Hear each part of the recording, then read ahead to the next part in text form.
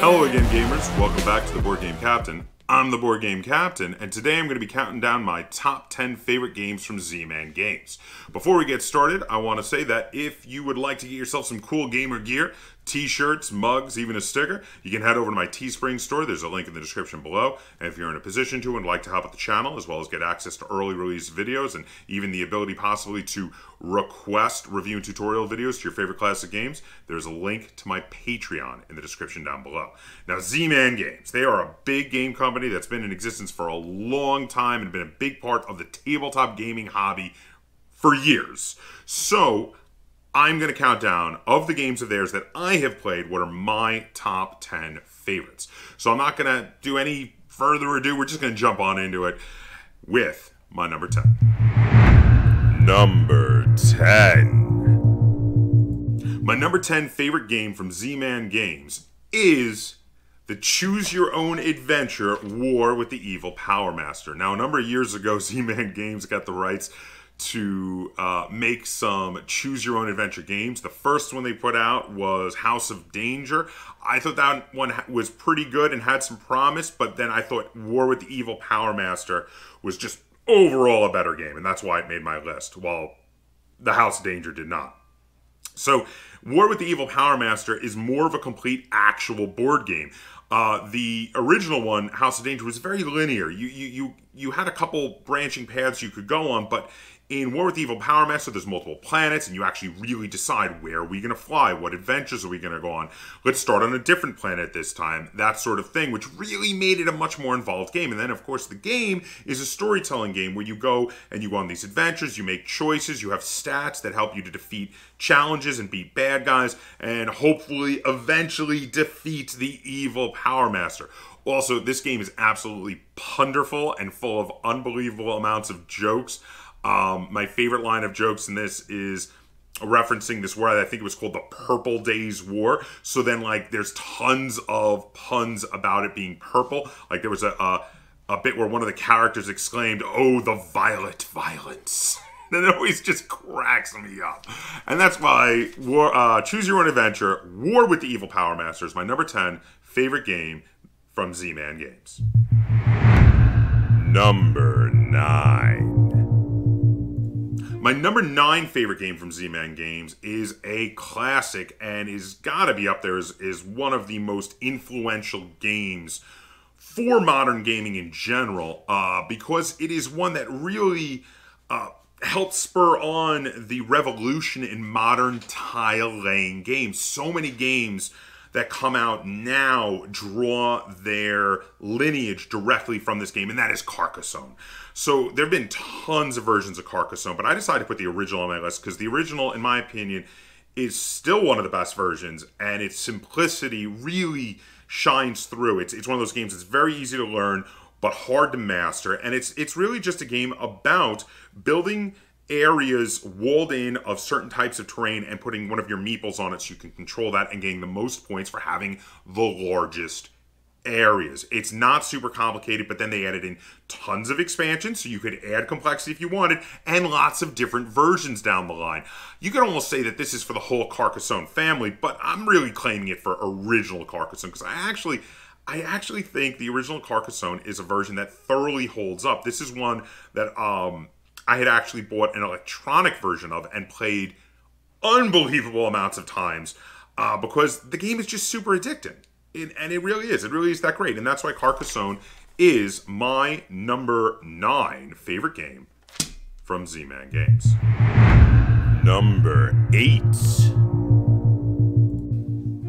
My number 8 favorite game from Z-Man Games is Nitwit. Now, this is a game that really, really reminds me a lot of an older kind of party word game that I loved a lot called Scattergories, which is one that I've been playing since I was a kid. But Nitwit did it in a new and interesting way. So the thing with Nitwit is you've got a bunch of components that are very reminiscent of crafting items. There are spools that look like from spools of thread. There are bits of string, and there are clothespins and things like that. So every round you put out a spool with a number on it. And then you take a bit of thread, with a clothespin on it, and you take a random category and attach it to the clothespin, and you have to put that around at least one of the spools. Sometimes multiple spools. And when everyone's done this a few times, you've got all the spools out and all of the threads out, you then have to look at the categories and look where the spools are, and you have to write something down for that number spool, because you have numbers on your pad, that fits in all of the categories. So like, if the categories for this one particular spool are like huge and green and fictional, you know, one player might put the Jolly Green Giant, another player might put the Incredible Hulk. If you put the same thing as one of your opponents, though, you're canceled out. So if the next player also put the Incredible Hulk for that one, the two Incredible Hulk players are canceled out, but the Jolly Green Giant player is going to get points. You get points based on how many categories it had to fill. So 3 categories is a lot, and filling that without being canceled out with someone else is huge. That would get you a bunch of points. This game is a lot of fun. I thoroughly enjoyed it. It's very light, but it's very enjoyable, and it's one of those games that you can pull out and play with just about anyone. And that is why Nitwit is my number 8 favorite Z-Man game. Number 7. My number 7 favorite Z-Man game is a game I didn't even really know was being published by them, because the copy I had was released by Portal Games, but apparently Z-Man was publishing it, at least at one point, and that is Neuroshima Hex 3.0.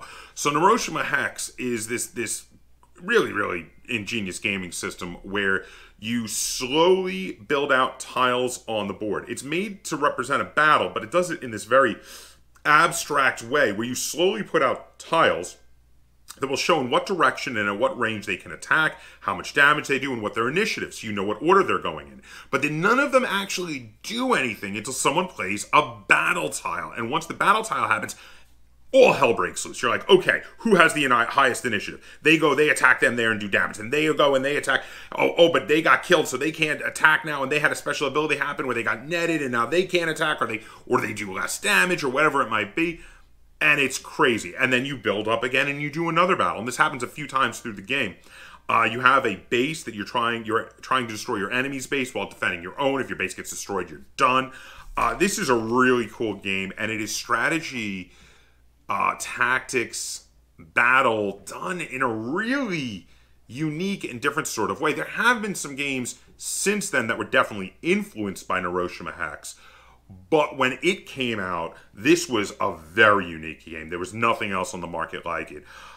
Very ingenious, very thought-provoking, while still holding a fair amount of randomness, because you do randomly draw the tiles up into your hand to then choose one of to play. You do get to then choose one of the ones you draw, but there is some randomness into you don't know where in the stack of tiles or certain tiles. But then there are lots of different forces to choose. They are asymmetrical, so you have total asymmetrical abilities. Some forces are better at certain parts of the game than others. Some forces are faster than others or stronger than others. Some have cooler special abilities, and they release tons of expansions with tons of new forces for you to play with. And that is all why Neuroshima Hex 3.0 is my number 7 favorite game from Z-Man Games. Number 6. My number 6 favorite game from Z-Man Games is one that's kind of new on me. It's one I tried fairly recently, and it is Haleakala. Now, Haleakala is a 2-player game from Z-Man Games, and it is very different in than a lot of other heads-up 2-player games. It's not a 2-player card game. It's not a abstract strategy game. It's not a war game. It's weird because it plays very much like a Euro game, but strictly in this 2-player strategy way. You play these numbers on different areas of the beach, and there are cards on each of the areas of the beach, and if you can play a number down and then move your piece around on the board and try to slowly move up the volcano and get yourself into spots where you can build statues, because statues can get you lots of points, but you also have to be careful not to build up statues in areas that are getting lava, because when the lava flows down, it can destroy your statues. The higher up the volcano you are able to build your statues, the more points they're going to be worth. But then also there's this boat that goes around the island, and if you play one of the number tiles on the beach next to the boat, You can move the boat that number of spaces, and whatever area of beach it lands in, whoever has the higher number total for their tiles in that area will get to pick the first of the cards from that and take it, while the other player gets the other one. And those cards can be things to give you extra abilities, or bonus points, or collectibles to get bonus points later. All sorts of cool things. And then you randomly deal up more cards to replace the ones you took, and some of those cards you deal up can sometimes randomly put lava in that part of the volcano, which again, when it comes down, may destroy some of the statues there. This is a really cool and unique sort of two-player Euro game strategy experience. I thoroughly enjoy it. It was one that Lynn bought me as a present, and I think was a great present, really a lot of fun. And also, it's pretty cool in that it goes with what is, in my opinion, a very underutilized theme, which is the Hawaiian mythological themes. With mythological themes, you often see people go straight into Greco-Roman, Norse, to a lesser extent Egyptian, but a lot of the others get ignored. You don't see too much with Hawaiian, and I really like that they went with the Hawaiian theme.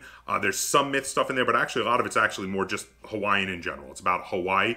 In fact, I believe Haleakala is actually the name of a volcano over in Hawaii, or it might be the word for volcano in Hawaiian. Not 100% positive on which one that is, but the game is great, and it is really cool, and it is a really unique and fun theme. And that is why Haleakala makes it all the way down to my number 6 favorite game from Z-Man Games. Number 5. My number 5 favorite game from Z-Man Games is a game that I first tried at Gen Con. It was actually the last Gen Con that we were able to physically go to.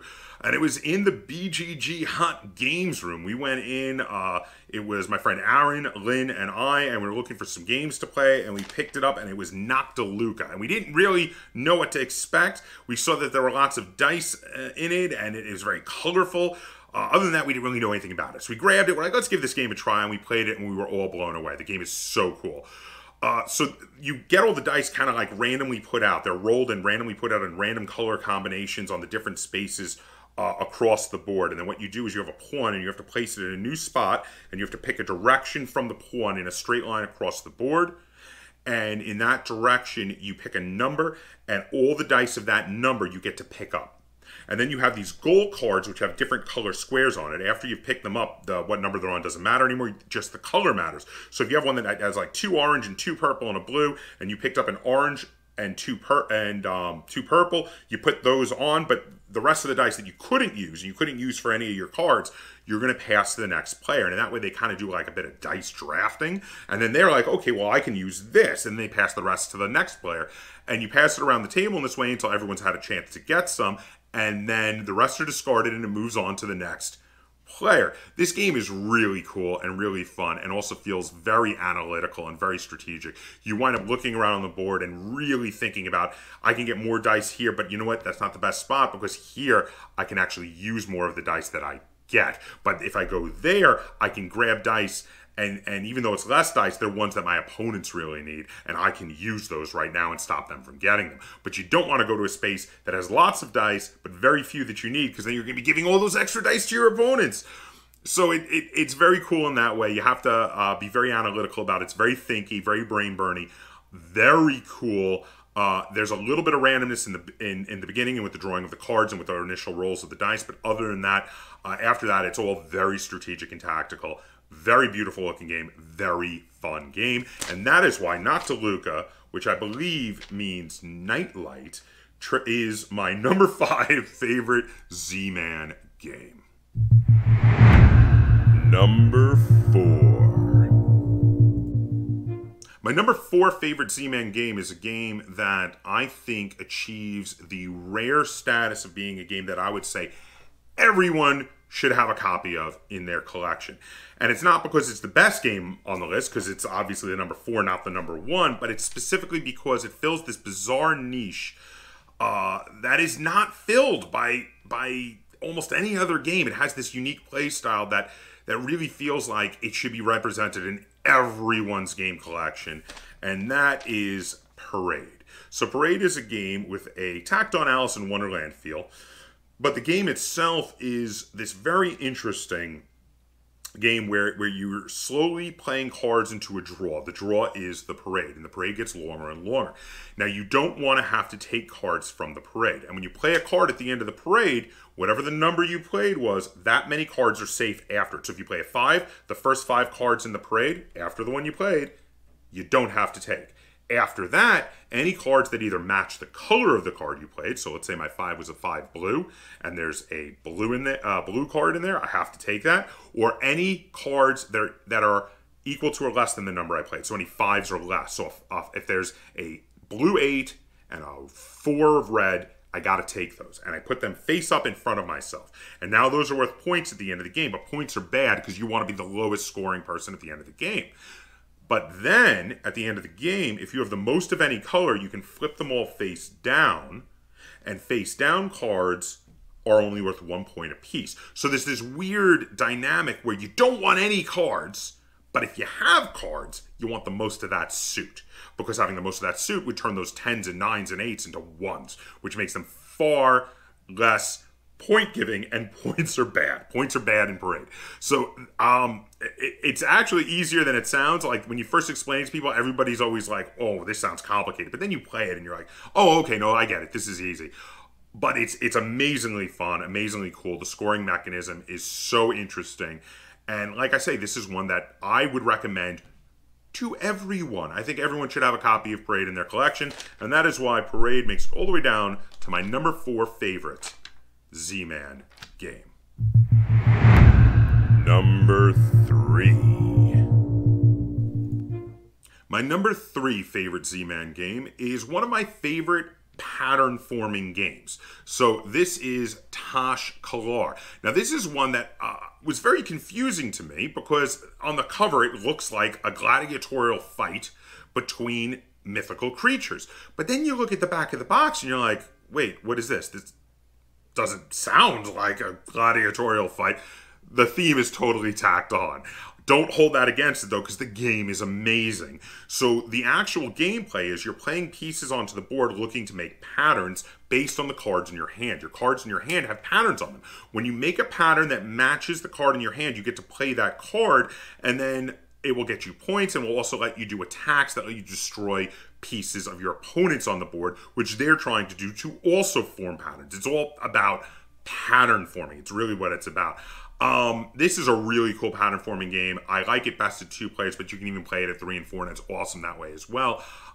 Very ingenious game. Originally published by Czech Games Edition, but Z-Man had done a joint publishing with them. I think here in the United States was where that was done. And it is, like I said, it is actually one of my favorite pattern forming games of all time. And this is another one where everyone has a unique deck, which makes you have asymmetrical patterns, asymmetrical powers for your force. And they came out with a bunch of expansions with new asymmetrical groups. And I love the expansions. I love all the different forces. And it's really awesome. And that is why Tash Kalar is my number 3 favorite Z-Man game. Number 2. My number 2 favorite Z-Man game is one that they were publishing for a little while, but are actually no longer the ones in charge of publishing. It's actually moved on from them, but because they did do it for a time, it's on my list. And it is a game that is actually more well known for having been originally widely published by Mayfair Games back when they were around. And that is Lords of Vegas. I absolutely adore Lords of Vegas. I think Lords of Vegas is one of the best replacements for Monopoly. Not that it's the best game that replaces Monopoly, but it replaces Monopoly the best because the mechanics in it really do in a very proper way replace the older outdated mechanics of Monopoly in a new better format. It is a game where you are slowly getting property and building up casinos in Las Vegas, trying to get casinos on the Strip, trying to get bigger casinos, doing hostile takeovers of your opponent's casinos, and scoring points for those casinos and trying to have the biggest score at the end of the game. And that is one of the biggest things, is there is a definite end, so it cannot drag on forever like Monopoly used to. There is still a fair amount of randomness in this, but you don't live or die by the randomness. It's really much more about your strategy and your tactics in building up your casino empire in Las Vegas. Every turn, a random card is drawn, which tells you whether or not a group of casinos will pay out based on the color of the casino, or occasionally all casinos on the strip pay out, which is why it's best to have casinos that touch the strip so they can both pay out for their color and for being on the strip. And when they pay out money, but then also whoever is the boss of that casino gets points for them. And you want to have, again, most points by the end of the game. Not super complex, but super fun. This is a great game that I think is going to be one of the most played economic games of all my economic games in my collection. Really good game. I'll put it out anytime. Even though we often play it slightly wrong because we do house rule a few things, and it's freaking fantastic even by its base rules. And I highly recommend Lords of Vegas. This is another one that I feel like should be in just about everybody's collection, while you should not have a copy of Monopoly. Throw away your copy of Monopoly, get Lords of Vegas. And now it is time for number one. My number one favorite Z-Man game is another one that I feel like is a replacement to a classic game. But this one is not an economic game. This one is a battle game. And it is a bit of a bluffing game. And it is a replacement to Stratego, in my opinion. And that is Thunder and Lightning. Originally published under the name Hera and Zeus, Thunder and Lightning is a game where you take on the mythological characters of Thor and Loki. They switched the theme from being Greco-Roman to Norse mythology, and you fight for control of Asgard. But you fight in a way where you play cards face down, and you don't know what card is there until the card straight across from you attacks it, and then you both have to reveal and see who is more powerful and who defeats the other. And you're slowly looking to try to find a single card in each other's decks that is the card that if you discover it and it gets discarded, you win the game. The thing about it is you can play that card in the back of one of your lines of cards, or you can try to hide it in your hand, but there are cards called Ravens that you can use to attack cards in your opponent's hand. And if you attack a card in their hand, they have to discard it. So if they're hiding it in their hand, every once in a while, probing them with Ravens will make them want to throw it out on the board. And then, of course, you are going to throw out big monsters and warriors and gods to fight through lines of enemies and try to find that one card. It's kind of like the flag in Stratego. If you find it, game over. That's it. This game is amazing. I absolutely love Thunder and Lightning. This is one of my favorite two-player, just heads-up, like battle strategy type games. And I love the way it borrows the mechanic from Stratego, but it does it in a more streamlined and cooler way. There's no time spent walking across the board. It's just attack, attack, attack, attack, because that's what you do. The only time you're not attacking is when you know you're outmatched, in which case you're spending actions drawing cards and trying to find new, better cards to throw out there. But drawing cards quickly like that can lead to you accidentally drawing that one card that if your opponent attacks it, will end the game for you. So it's very cool in that way. Very interesting game. Love this game. This is a great one to bring when you can go out again to the pub or coffee house. It's great to play there. I myself have done that many times. It is why Thunder and Lightning is my number one favorite Z-Man game. So there you have it. Those are my top 10 favorites. Let me know in the comments down below, what are your favorite games that Z-Man Games has published over the years? And if you enjoyed this video and would like me to see me do more top 10 lists like this, be sure to give this video a like, share it on all forms of social media, and if you haven't already, please subscribe to the Board Game Captain. That's Captain spelled with a K on YouTube. And until next time, game on.